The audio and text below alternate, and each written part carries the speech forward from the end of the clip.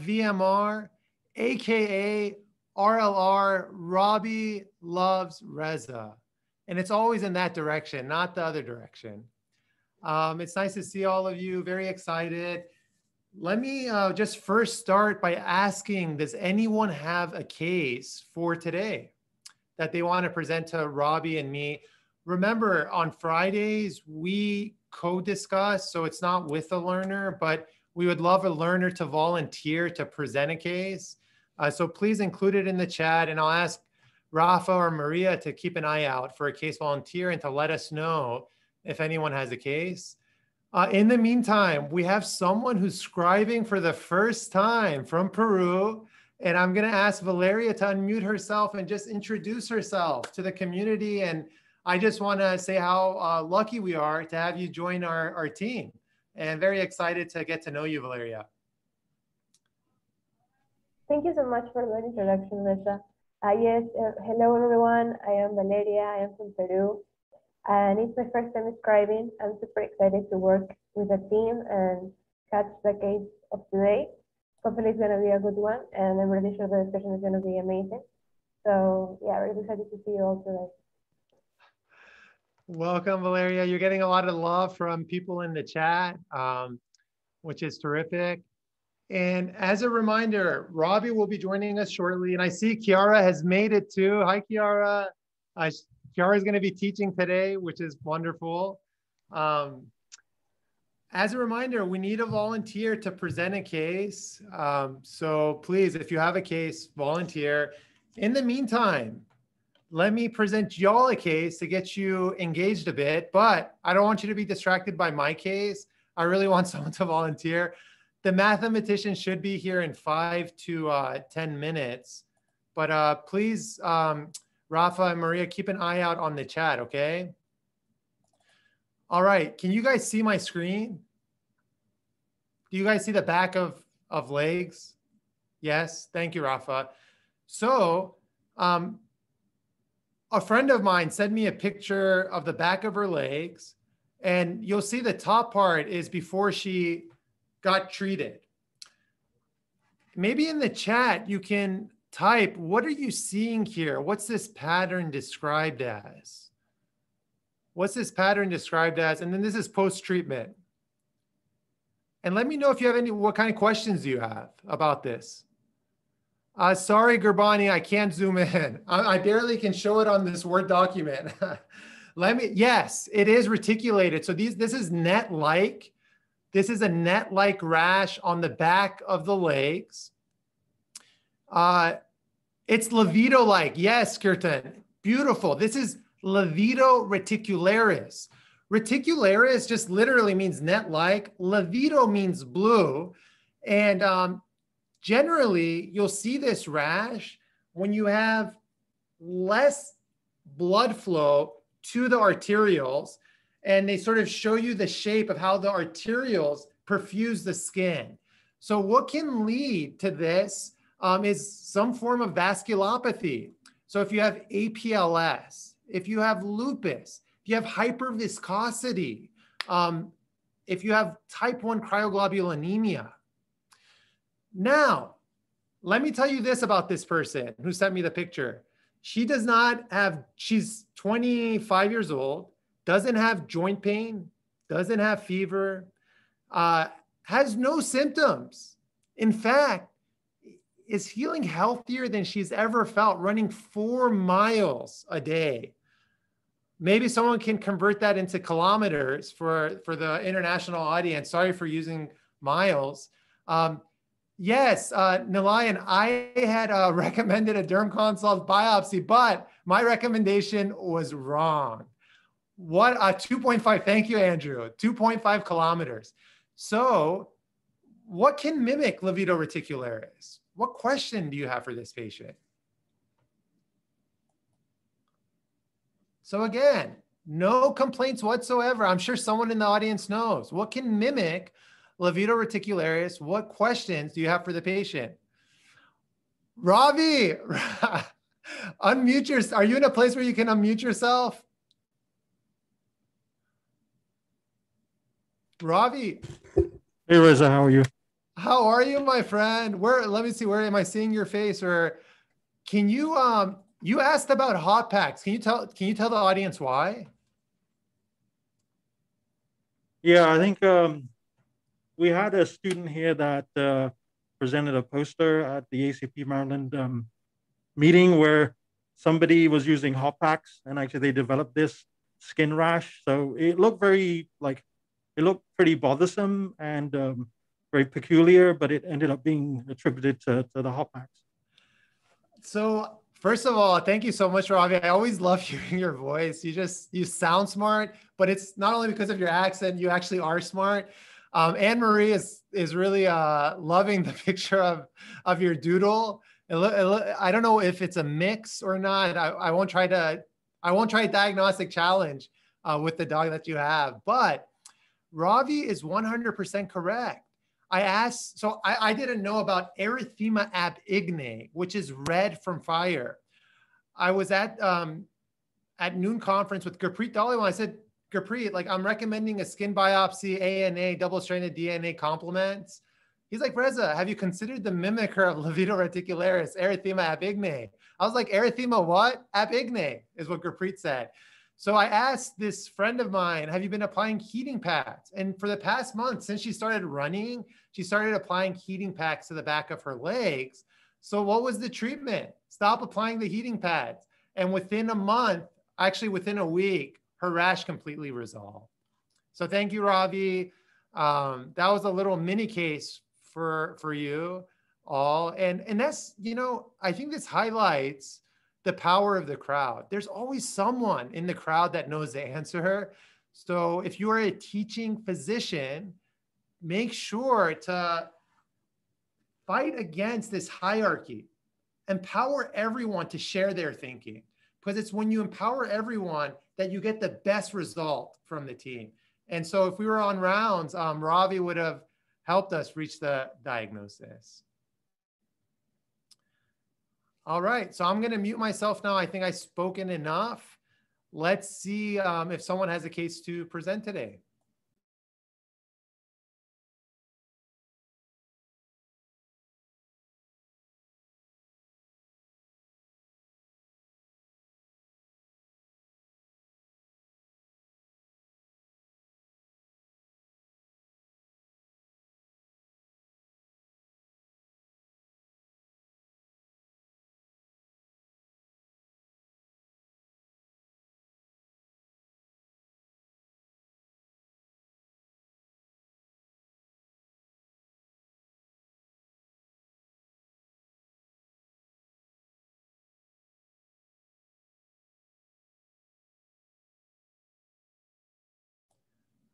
I wish we need to get some like standby music while we're waiting, so it's not silent.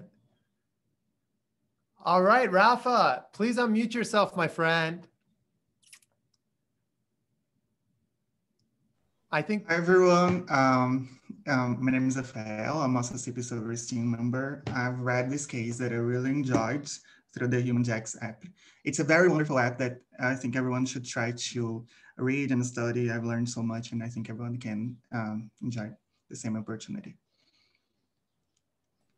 Awesome, Rafa, thanks for volunteering. I'm very excited. Maybe Valeria can take over the screen to start scribing.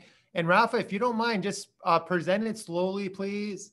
And let's have some fun. Yes, I've been there, don't worry. So this is a case that was presented by Nikita, our friend, actually, I know her, and she's from Georgetown University School of Medicine. So this is a patient that presented a 39-year-old female that presented with fatigue. Do you want more information, Reza? Yeah, and maybe I'll just give a quick teaching point. Fatigue in general is not a helpful, chief concern to invest your cognitive energy, because anything under the sun can cause fatigue. So it doesn't really help the diagnostician make much progress. So we're going to have to look for associated symptoms before we can actually share a relevant DDX. But I think that's an important teaching point. So ignore the fatigue. Let's see what else is going on with this patient. Okay, so the fatigue started 7 weeks ago and has progressively worsened. Sorry, Rafa. Andrew And says 4 even the weeks- sun can cause fatigue. That's true. So 4 weeks ago, she began to experience severe pruritus throughout the day. And severe pruritus throughout the day. And this morning, her eyes turned yellow, which prompted her to present to the hospital.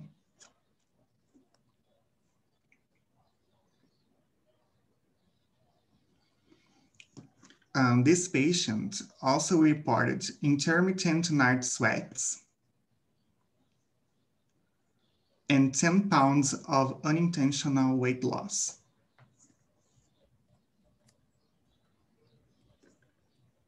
Since her symptoms began. And that's the end of aliquot number 1. Thank you, Rafa. Wow, you have me at the edge of my seat, my friend. Excellent presentation. And here we have a lot of data to work with. Okay, and as I describe my thinking, someone please let me know when Robbie joins so I can get the mathematician involved. Oh my gosh. Robbie, I almost had a loss of consciousness. I didn't know how I was going to tackle this without you, my friend. Look at that. Look at that. We combined forces yet again on this lovely Friday. How are you, Robbie? I'm doing very well. Are you wearing your Hopkins jersey at Northwestern? and I yes, I am. Amazing. Look at that, folks. Every Friday we wear the Hopkins the gear. Oh, that's right. That's right. It's our tradition. So it's not anything against Northwestern by any means. I love Northwestern.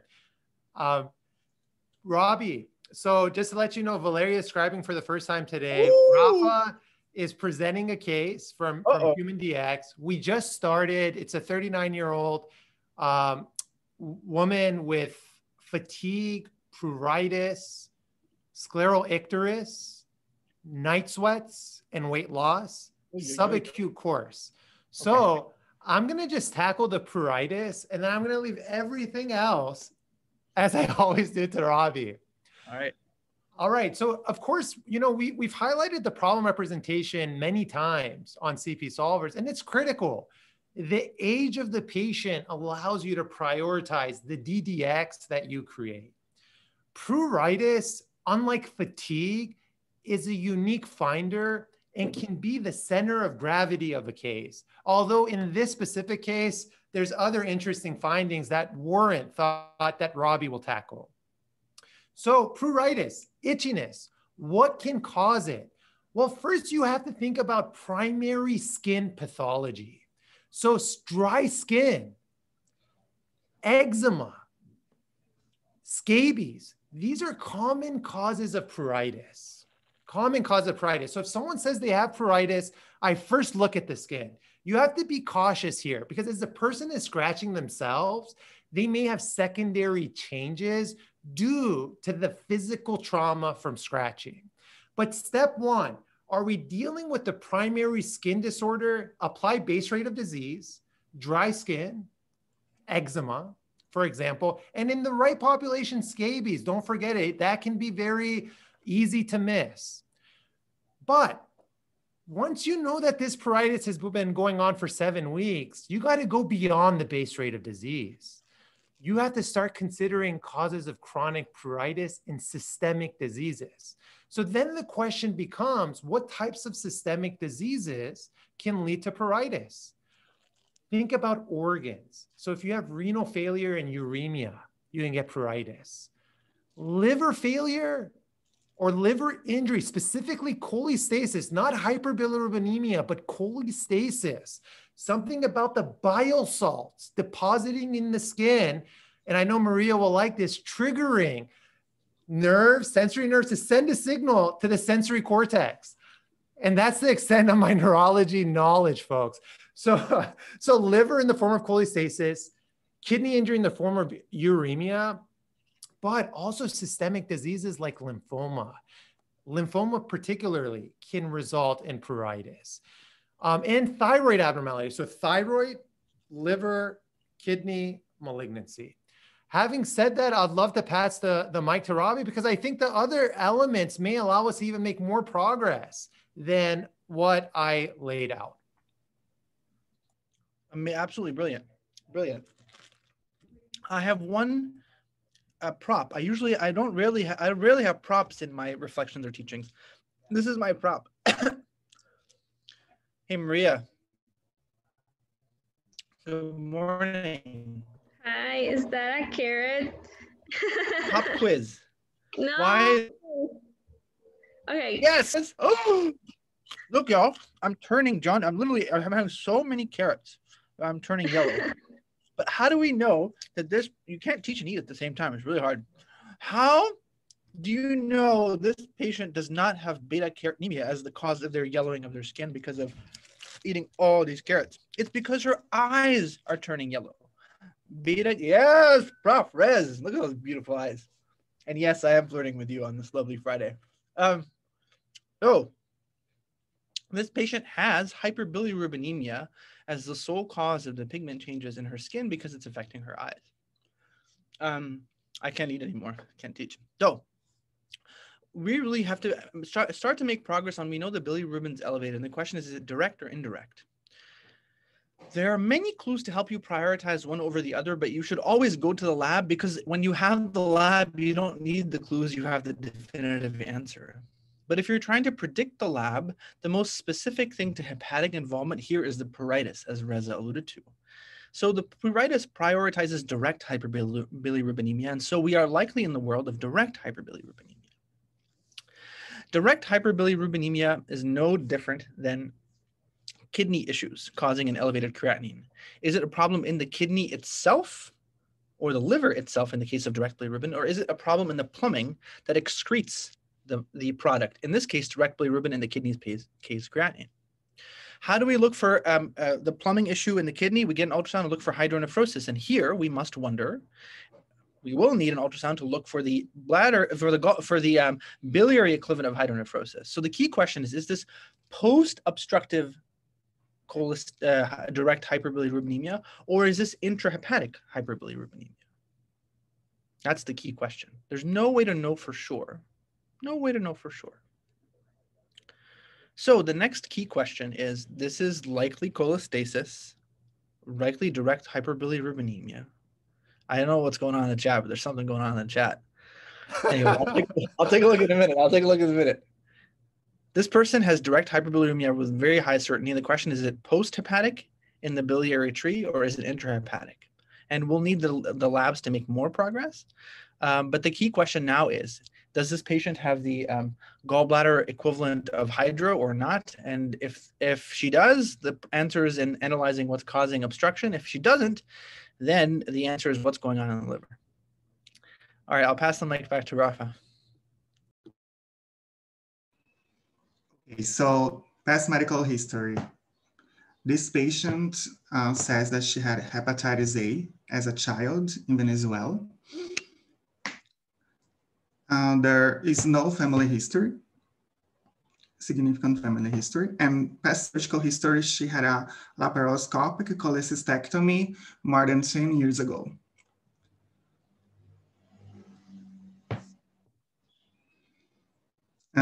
When it comes to medications, I'm sorry, but I've never read this before. It's Eucerin. I'm gonna type on the chat. I don't know what medication is that. Eucerin.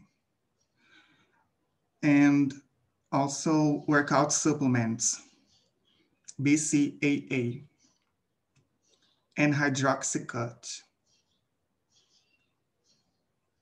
Oh, it's a lotion. Good to know. Travel history. She recently traveled to Bangladesh, Switzerland, in Mexico in the last 3 months. And she works as a consultant. When it comes to the physical exam, her temperature is 37.2. Her heart rate is 66. Respiratory rate 16. And blood pressure 127/81. And she's saturating 98% on room air. On general exam, she's in no acute distress. Her HEENT exam shows icteric conjunctiva. Her lungs are clear on auscultation bilaterally. Her cardiovascular exam, it's normal with no pedal edema.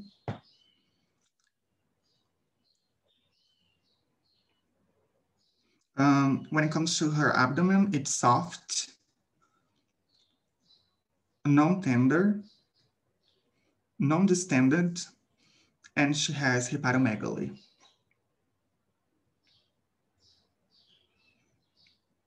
And that's the end of the aliquot number 2. Somebody on Patreon, who, I don't know, I feel for the sake of their privacy, we'll leave them unnamed, says that they listen to RLR and fall asleep because it's soothing. And have you guys listening to Rafa right now? He's just like presenting like he's singing a song. So slowly and deliberately. And I'm having my carrots. I'm just having a great time. Thank you, Rafa, for your epic delivery of this presentation. Oh, I'm keeping up with Valeria. It's her first time, and I know. See how thoughtful it is, though? So incredibly thoughtful. Thank you. I will do the background and leave the foreground for Prof. Rez. So there's a lot of hepatic history here. A helpful way to understand the hepatitis viruses is to file them into which ones can cause acute and chronic disease. And Hep A is almost always associated with acute disease, but not always true. The vast majority of hepatitis A is symptomatic and causes mild acute liver injury, but can, in some cases, cause fulminant hepatitis. There are, however, 2 prolonged manifestations of hepatitis A. The first is recurrent cholestatic hepatitis A, where patients, for up to 6 months after their initial illness, have a cholestatic liver injury. And there's a rebound hepatitis A in which patients can actually get better and then get worse again. So for the first 6 months, you actually can have a cholestatic disease related to Hep A, but it's been way longer than that in this patient. This patient's cholecystectomy means that the surgeons have cured her of any possible gallstone disease, right? No. Surgery is never curative for anything, unfortunately. And it seems like if you take out the gallbladder, gallstones are gone, but the gallstones can then form in the common bile duct, or you can actually get stones in the stump of the gallbladder. So the fact that she has a cholecystectomy does not leave her immune to stones. They're just not gallstones, they're common bile duct stones, and they tend to be bigger and potentially cause extrahepatic obstruction. Medications are a common culprit for intrahepatic cholestasis. Parasites are a common culprit for extrahepatic cholestasis. Endemic mycoses and granulomatous diseases associated with travel are a common culprit for intrahepatic cholestasis. So to summarize, Hep A can cause intrahepatic cholestasis if prolonged. Cholecystectomy does not leave you to stone disease. Supplements can cause intrahepatic cholestasis. Granulomatous infections can cause intrahepatic cholestasis. Parasites like Clonorchis fasciola, ascariasis can cause extrahepatic cholestasis. We are going to dance between intra and extrahepatic with all these clues. The truth is none of it matters. You need to know where the lesion is and then start to make a DDX, because all this data is compatible with one lesion or the other. So the real question, as Aaron always teaches us, localize the lesion first and then use the accompanying clues. So what did I just do here? I did some practice for me to strengthen my neurons' association with these conditions. But if you're taking care of this patient in real life, don't do this. Jump to localize the lesion first, and then waste your cognitive space on, don't waste your cognitive space, use your cognitive space wisely. So don't do what I just did in real life, but if you're practicing, strengthen those neurons. More in real life, you'd probably be studying this exam. And to that, for that, I'll pass the mic to Prof. Rez. Oh, that was absolute poetry. If Rafa is singing, you are doing something similar and singing. So, you know, I think it's such an, like, if you take one thing away from today's session is the importance of localizing the lesion, whether you're discussing neuroanatomy, renal injury, liver injury, localize the lesion. And I think this exam helps prioritize where this lesion might be. Now, what's important when someone comes in with jaundice, remember, we're converting jaundice to yellow eyes, jaundice, hyperbilirubinemia, usually above 3 to be able to see scleral icterus. It's important to consider cholangitis and acute liver failure. The same way when someone comes in with chest pain and we do the 4-2-2, with jaundice, you got to do the 1-1-1. Acute liver failure, cholangitis, and hemolysis. Robbie, what does that add up to? And are you smart? A grand total of 9, because everything adds up to 9. All right. So nothing about this is consistent with acute liver failure. Remember, those patients present acutely encephalopathy, coagulopathy, asterixis. Nothing is consistent with that. Cholangitis, nope. No fever, no right upper quadrant pain. So now you can relax. And you know the tempo isn't consistent with an acute process. How does this hepatomegaly help us? In general, one, it's tough to detect a liver. Like, I wouldn't be able to tell you if someone has hepatomegaly unless it was striking. So I applaud the examiners for detecting this. One, this hepatomegaly could be a bystander and not relevant to the final diagnosis. For example, patients with fatty liver disease. But it's hard to ignore this enlarged liver in this context, in the context of cholestasis. So I am going to view the hepatomegaly as signal as if I seen the hepatomegaly on the CT scan. So when I'm trying to prioritize intrahepatic cholestasis, which includes viral etiologies, infiltrative etiologies, drug-related processes, versus extrahepatic, which includes stones, sludge, primary sclerosing cholangitis, IgG4-related disease, HIV cholangiopathy, I am going to prioritize intrahepatic because of the hepatomegaly. In general, hepatomegaly can be from congestion, like heart failure. Nothing to suggest heart failure here. It can be from inflammation, like we talked about viral hepatitis, or an infiltrative process.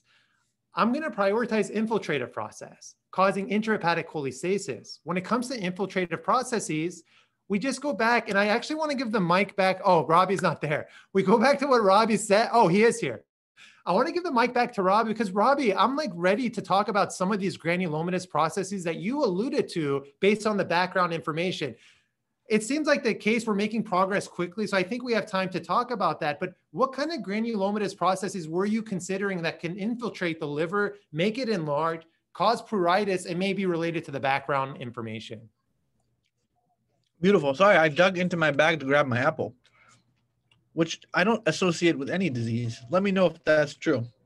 You know, I think of granulomatous processes by their source, because honestly, there's so many different granulomatous processes, so keeping track of them is very hard. And there are 4 sources where granulomatous diseases can come from. They can come from the skin, from the lungs, from the GI tract, and from the GU tract. And the common skin sources are Bartonella and Sporotrichosis. The common lung sources are Mycobacteria, Nocardia, and Melioidosis.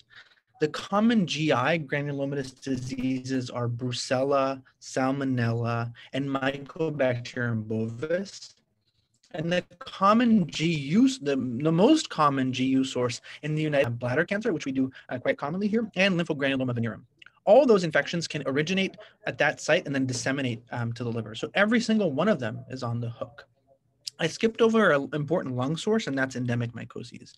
And that's where scrutinizing the background history is important, because when you hear the combination of exposure to South Asia and North, Central and South America, you wonder about the possibility. The prioritized differential would be Mycobacteria, Brucella, and Salmonella typhi specifically. So all those you'd have to think about. And the good news is you can study the origin. So you can study the lungs, the GI tract, or the skin for the portal of entry and subsequent dissemination to the liver. So there's a long list of granulomatous diseases. So the question is, where did it come from? Skin, lung, GI, or GU? All right, back to you, Rafa. Okay, there are 4 more aliquots, and I will combine them together, 2 aliquots and then the other 2. Okay, so white blood count 5.9. The hemoglobin was 13.6. And the platelets were 319,000. The MCV was 93.3. 93.3. Okay, when it comes to her basic metabolic panel, the sodium was 138. The potassium was 3.8. The chloride was 104.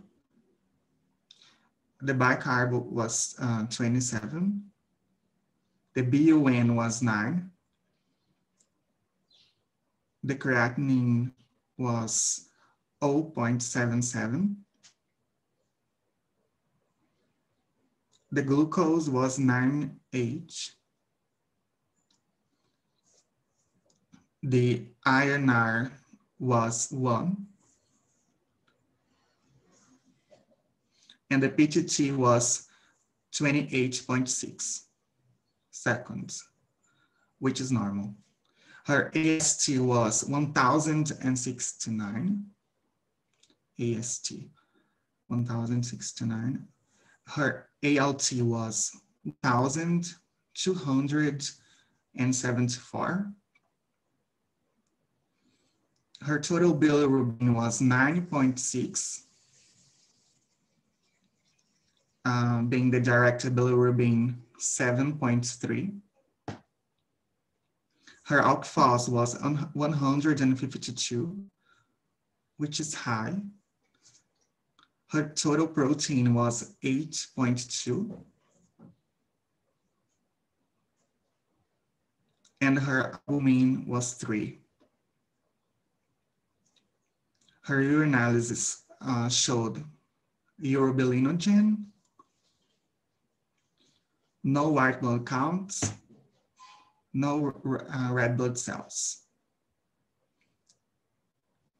And I'm gonna give you guys the imaging now. Her abdominal ultrasound, with Doppler showed status post cholecystectomy,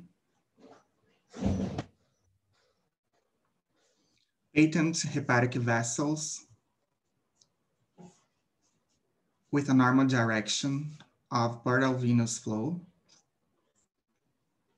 diffuse hepatic steatosis without biliary ductal dilation.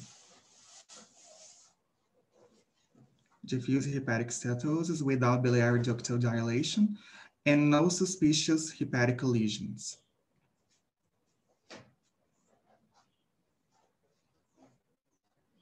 And her MRI of the abdomen without contrast showed nodular liver contour may reflect early liver cirrhosis. And that's the end of the aliquot. Wow.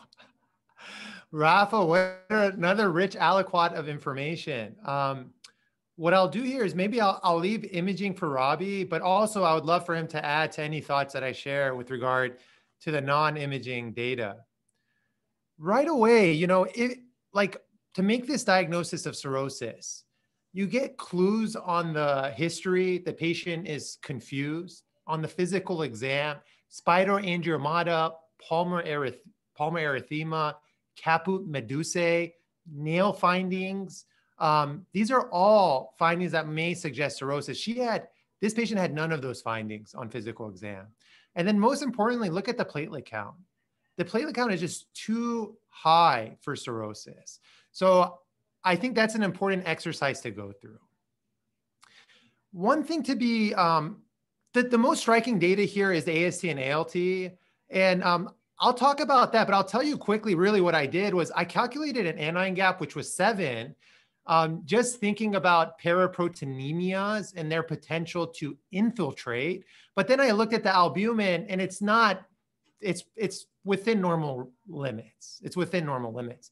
Be cautious by saying that this creatinine is normal. Why? Because if you look at the BUN here, it's a little low. And could this patient be malnourished? Could they have some muscle wasting? And thereby the creatinine may not be an accurate reflection of what their true kidney function is. So it would be important to know what a prior creatinine is. That being said, Robbie teaches us that on day 1, even if this patient has AKI, it's usually a victim of something else going on.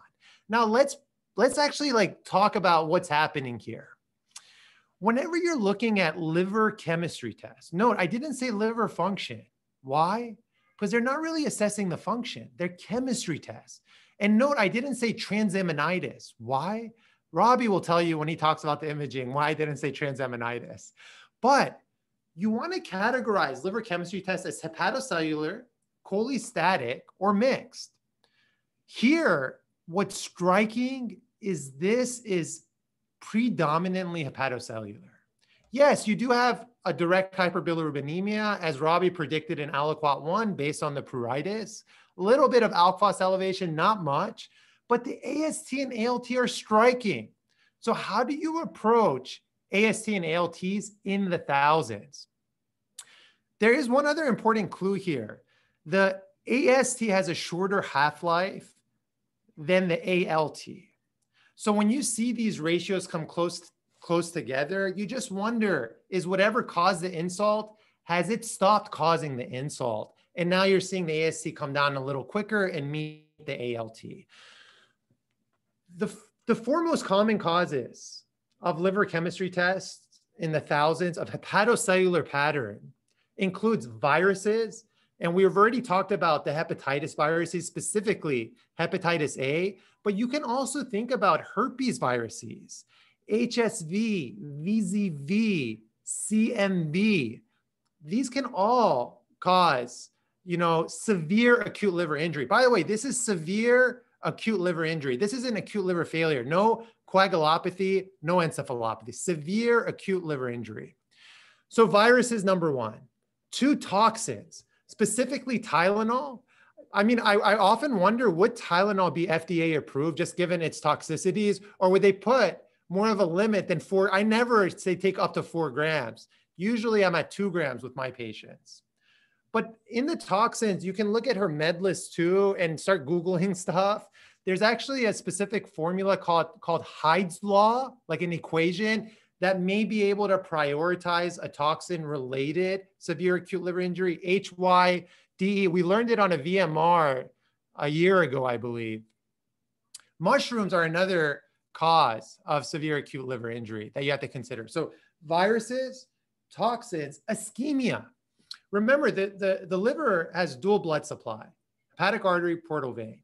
So if you're going to be ischemic, either you have severe hypotension, which this patient doesn't have, or you have posthepatic obstruction in the hepatic vein or the IVC, as may occur in Budd-Chiari. So it's going to be important to know from Rafa whether there was Dopplers to see if the post-liver was fine. But I think it was fine because usually patients with Budd-Chiari will also have ascites, and this patient didn't have any ascites. But you really want to evaluate the flow of blood to the liver, out of the liver. The 4th most common cause, which many of us don't consider, and was shown in an article by Tony Brew that maybe Drew or someone can put in the chat, was choledocholithiasis. So past stones can cause AST and ALT to this degree. The important thing to remember is that you want to look at the dynamic nature of these AST and ALT. So if it suddenly improves, then maybe it was a transient insult from a stone, a transient insult from hypotension, for example. You wouldn't expect viruses and toxins to suddenly improve, but they do improve when you remove the toxin exposure. So that's all I have, honestly, for this aliquot, is that I want you to remember, just think about the liver parenchyma. Think about what goes into the liver, the blood vessels. Think about the biliary system going into the liver. So is it a blood perfusion issue pre-post?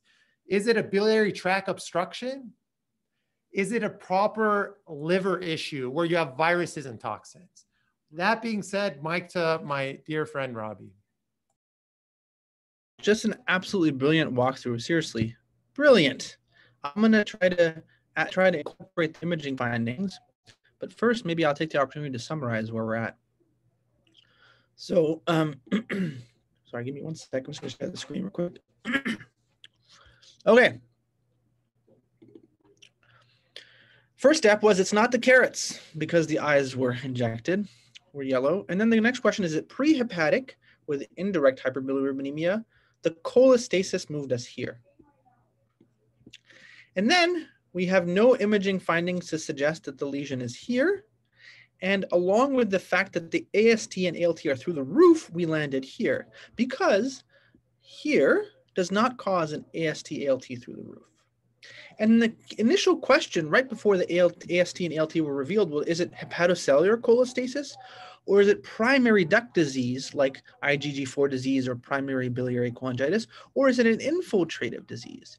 The fact that the AST and ALT are this high moves us to a whole different schema, as Reza outlined, of acute liver failure injury. I just want to recap that journey. So jaundice, cholestasis, lack of bil-dil, concomitant AST, ALT through the roof. We are now in the acute liver injury schema.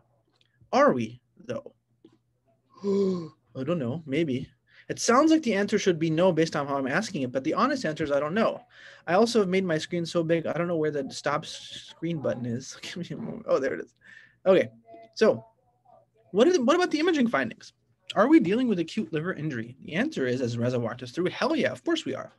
But what do we make of the fact that the liver is nodular and may indicate liver cirrhosis? My first fun fact about that is no other organ cirrhoses. So a liver cirrhosis is equal to cirrhosis as no other organ cirrhosisizes. But I think it's important to ask yourself, does this indicate acute liver injury on top of superimposed chronic liver disease? And the truth is the DDX of nodular condylarity has many things, including cirrhosis, but this begs the question, are we dealing with acute on chronic liver disease? And if the answer is yes, we've made tremendous progress because there's only 3 diseases that cause acute on chronic liver disease with the AST and ALT still able to rise to this high. The most common cause of acute on chronic liver disease is alcoholic steatohepatitis on top of chronic alcohol disease, but that disease does not result in AST, ALT this high. So if the acute dimension is this severe, there are 3 possible diseases. Hepatitis B with superimposed hepatitis D or reactivation of indolent hep B. Wilson's disease with chronic liver disease accompanied by acute liver failure, or autoimmune hepatitis. And if you're going to pick between these 3 things, you have to worry about hepatitis B owing to the travel history. You have to worry about Wilson's disease owing to the young patient's age. But the gender of the patient and the subtle protein gap that she has would make you worry most at this point about autoimmune hepatitis. The truth is all causes of the schema are at play, but if you factor in the cirrhosis and believe it, which is an assumption, and you prioritize based on gender and protein gap, autoimmune hepatitis would be at the top, but everything else is still fair game. Most importantly, I'd say the drug history becomes key here. So in addition to everything else that we know causes liver injury, it's probably worth a close review of the medication section at this point. And I say that for 2 reasons. 1, because I think it's important, but 2, because the profoundness of yesterday's case from Anne Marie still lingers today, in my head at least. All right, y'all, back to Rafa. Okay, so I'm gonna give you all the information before the biopsy, okay? So HIV and acute hepatitis panel was negative. Alpha-1 antitrypsin antibody was 199, which is in the upper limit, the normal going until 200. The ceruloplasmin was 49, normal. The T-spot TB was negative. The actin IgG antibody was 18. Actin IgG antibody was 18, which is in the upper normal limit.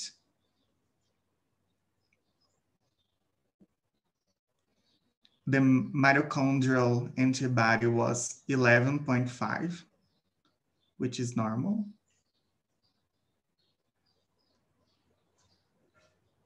And the IgG was 2,508, which is high.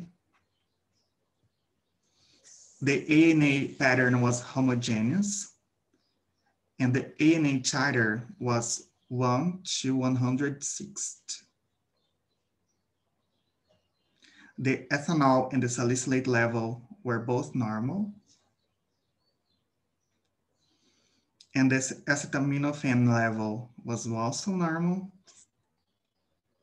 And the TSH was 1.78, which is normal. And that's the end of the aliquot.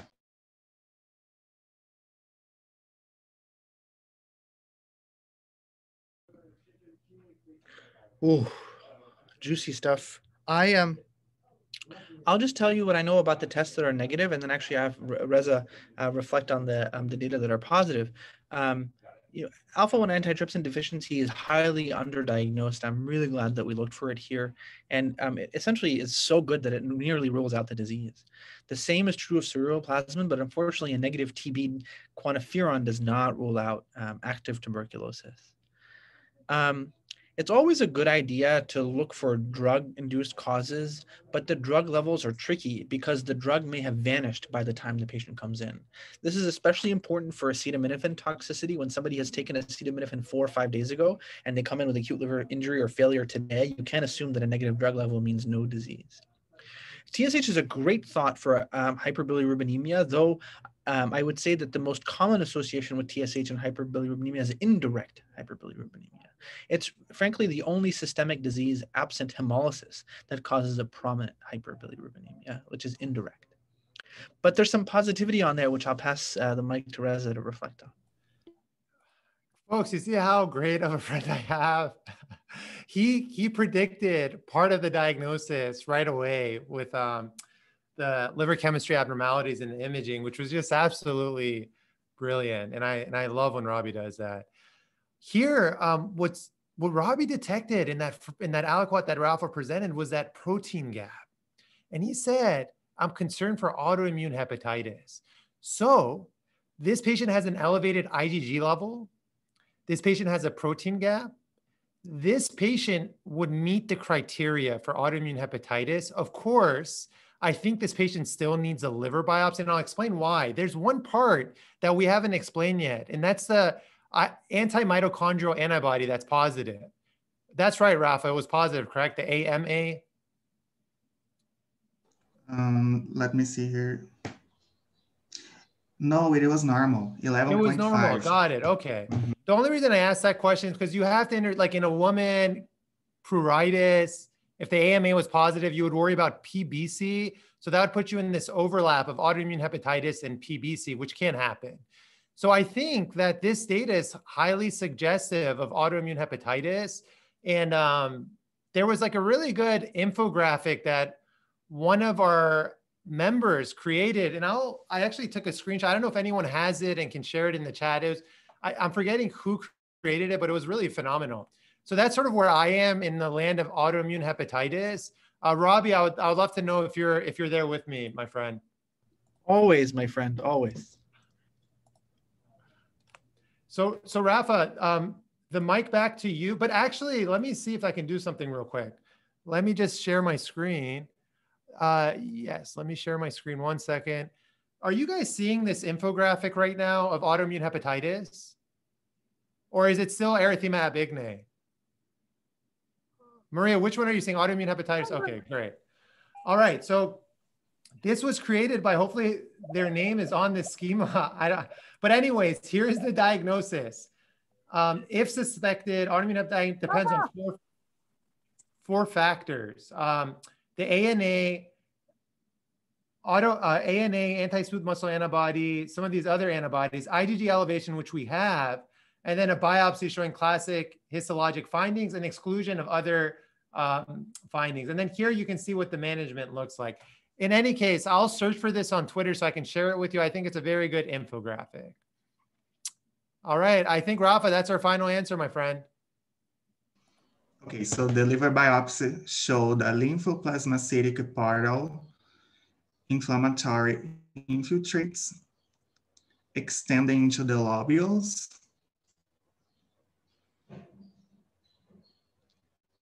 With hydropic change of hepatocytes. Oh my God, that's a tricky word. Emperipolesis present. Have no idea if I said that correctly.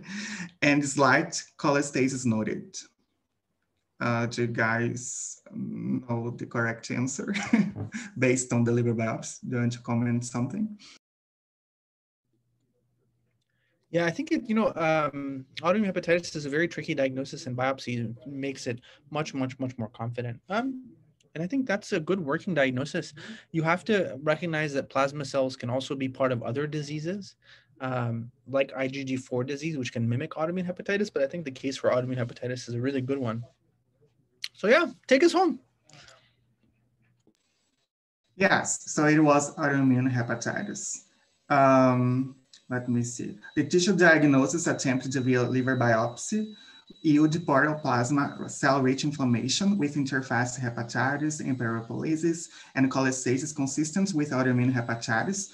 The patient was treated with high-dose steroids, and patient was seen in clinic shortly after, placed on a steroid taper, and is currently on 10 milligrams per hour prednisone. And maintenance therapy will continue to prevent disease recurrence.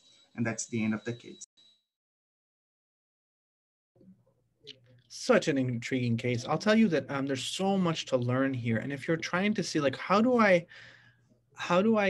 even begin? If you started this case with your knowledge growing in this topic, which I'll tell you that I was not too long ago, 2-3 years ago, I think I would found the gap in my knowledge massive in this domain. And I think the first thing is not to learn and master autoimmune hepatitis, but to try to ask yourself, how do I even suspect it? And I think my reflection is to continue to think about how you can localize the lesion well. Because once you've localized the lesion, UpToDate is your friend, but UpToDate will not help you localize the lesion. That's where ProfRes and CP solvers come in, localize the lesion. So if you have somebody who's jaundiced, ask them if they have carrots, and you don't need to if their eyes are yellow. And then is it direct or indirect? And Reza taught us hepatomegaly, cholestasis, direct. And then direct hyperbilirubinemia is the same question with the kidney. Is it in the kidney or the liver itself, or is it in the plumbing? We use ultrasound for the kidney, and we don't know that very well. Use the ultrasound or imaging for the liver. And I think localizing it from jaundice to the liver itself, and then within the liver, using the AST/ALT to prioritize hepatocellular injury is the real learning to take away from this case. And then you can start to understand the intricate details of autoimmune hepatitis. So that's my biggest reflection and takeaway if you're beginning to know this. But if you know that well, then yeah, go ahead and master autoimmune hepatitis. I think that would be the order in which I would want to do it. But Prof. Rez, any final reflections before I pass the mic to Chiara? Zero. All right, Chiara, take us home. Hi, friends. Thank you so much, Rafa, for this amazing case. And we missed you so much, Reza. We missed you last Friday. So we start with a non-very specific chief complaint, which was fatigue. And Reza told us that if we have fatigue, let's wait until there are more associated symptoms to narrow the diagnosis. In this case, also this patient was a female, a young adult. So the age many times can help us to narrow the diagnosis too. This was a female with pruritus and itching, and we have we have to think first about common pathologies affecting the skin. So primary skin pathologies are the most common causes of pruritus or itching. So we can have like dry skin, eczema, scabies. These also can go with some secondary changes due to itching or any other processes. However, there are also some systemic diseases that can lead to pruritus, like in this case, well, not in this case, but can be renal diseases, cholestasis, neoplasia, not, or exactly lymphoma, or thyroid diseases. We had that this patient had a yellow pigment in her eyes. So that translated to bilirubin. And when we have bilirubin, we need to think if first if it is direct or indirect. And then we can, with that, help localize if it is pre or hepatic or post-hepatic um, uh, causes, maybe with some labs, additional labs, and with the clinic too.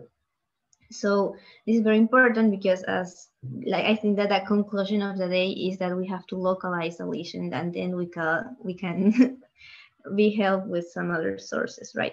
So this patient seemed to have cholestasis, and cholestasis can be we also had the information that this patient had a prior gallbladder surgery, but gallbladder surgery does not rule out that she has no more stones or no more any problems like this.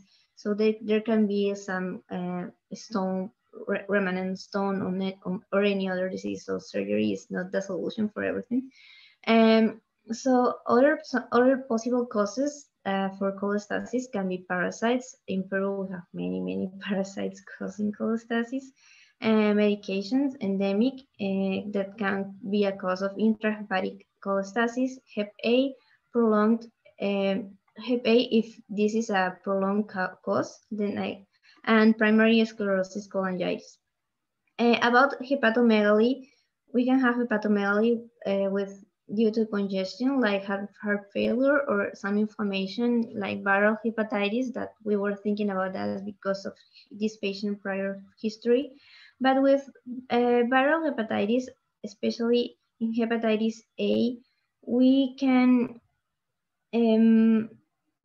we can have like some remnant hepatitis, but it is most likely like 6 months after Hep A, not that long. So then another cause of hepatomegaly are infiltrative processes like granulomatous diseases.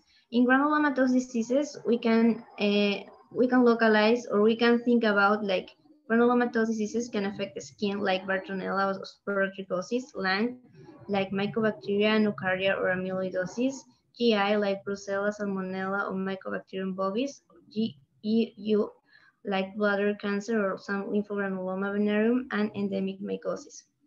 Another thing very important that lead us to have the diagnosis of acute liver injury was that ALT and AST were very elevated. So some hepatocellular acute patterns can be Hep A, Hep B, HBV, CMV, herpes. Also can be caused by toxins like Tylenol, mushrooms. I think it's called Amantida. I forgot the name. Ischemia. We can have acute liver failure due to ischemia. For example, we can think when we have severe hypotension or some post-hepatic obstruction, and choledocholitis. Well, finally, we have to think about if this was an acute liver injury versus an acute on chronic liver diseases. One common cause of acute on chronic liver diseases was alcohol, but this was not the case. Finally, when we have a pattern like women with jaundice and AMM positive, we have to think about primary biliary cholangitis, but this was not the case.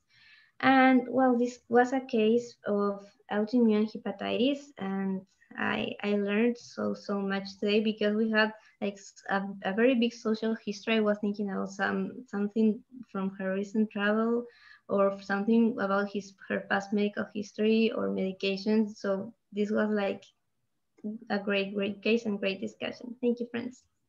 Kiara, that was phenomenal. I can listen to you teach for hours. Thank you so much for that excellent summary. Thank you. Thank you. Thank you, everyone. And Vale, nice job scribing. You crushed it. That was really, really well done. Thank you, guys. Thank All you right, for y'all. See you later. Bye, guys.